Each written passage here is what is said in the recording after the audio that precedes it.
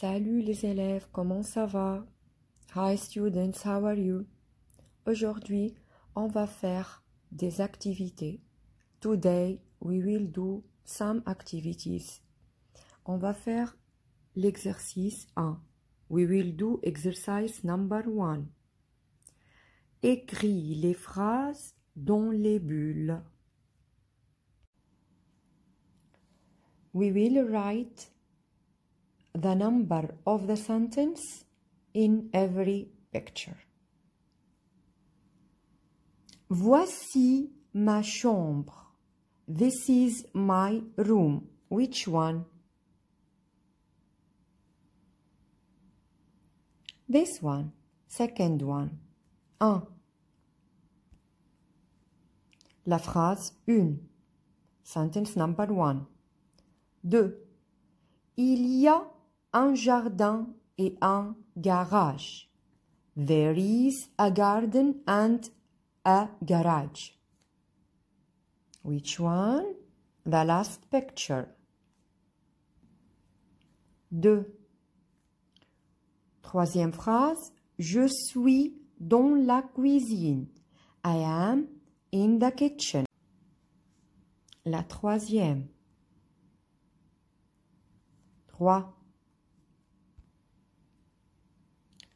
Sarah est dans la salle à manger. Sarah is in the dining room or eating room. Which one? The first one. Phrase 4. Maintenant, prenez la page 48. On va faire l'exercice 5. Now, take page 48. We will do exercise 5. Complète selon que tu vois. You will complete the sentences and you will see the picture. Dans ma maison, in my house, il y a. There is 3. 3 what? Rooms. 1, 2, 3. 3. What is room? Chambre. We put S because we have more than one. Pluriel. 1.